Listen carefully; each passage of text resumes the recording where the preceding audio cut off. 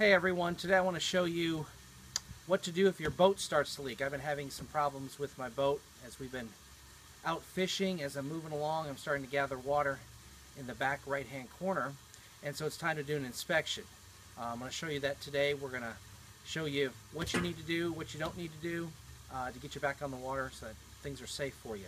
One of the things we're doing right now is we're filling the bottom of the boat up with water, and we'll kind of show you what to do from here. So the first thing that I have done here is I have begun to fill up my boat, fill it up with water in the bottom. You want to get your boat as full of water as possible. I've been having leaks down here in the corner where the carpet is, and so I've decided to do a visual inspection underneath.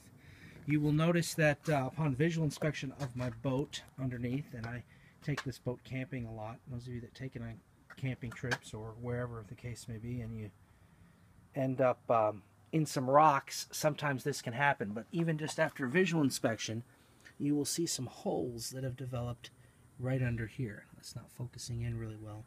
But look for holes like this. This boat here is about 17, 18 years old, and sometimes you will have just corrosion that takes place. The other thing to look for is your rivets. And underneath the boat, as you do a visual inspection, begin to look at those rivets and see if they are leaking any water. If they are, what I recommend you do is just go ahead and circle those with a Sharpie marker, and you can go back and hit those with some, what I like to use is JB Weld. And I'll show you how to do that here in just a second. We've let the water fill up in the bottom of the boat, and you will see a little puddle has developed here underneath the boat. And as I get a little bit closer in, you can see some water dripping there. So that's a hole that I will mark and that I will fill in with some JB Weld here in just a little bit. So look for things like this in your boat, especially if you're around rocks. And my boat, I use it a lot. Look for things like that. You can also see here, if you just visually look at the side of your boat, you'll see I have a few holes here. I'm going to mark those, and we'll fill those as well. So you'll see another spot here. That's a significant leak. If you have leaks like that, definitely things that you need to take care of. You will notice here that I have actually marked that spot. That was a visual spot.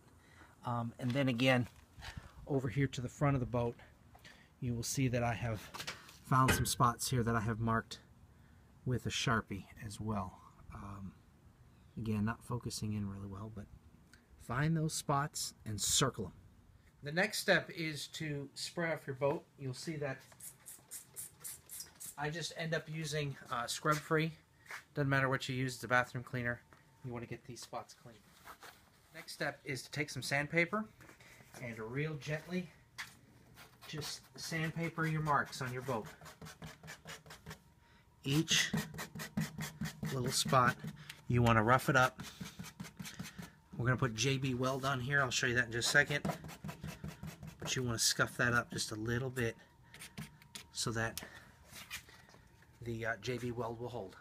Step in the process is to add, I like to use JB Weld, Marine Weld. They do make a putty that you can actually buy that you can mix. The putty comes and you can mix it together, but I prefer this. And the only reason why I do is because if you'll look here, the PSI strength is at 3,960. If you get the other product that JB Weld makes, the PSI is not as high. So recommending this for use, just going to last a little bit longer on your aluminum boat. You're going to take each of the two tubes that they give you and equal parts, 50-50. Mix the two together. Take your putty that you just mixed together and simply fill in your holes.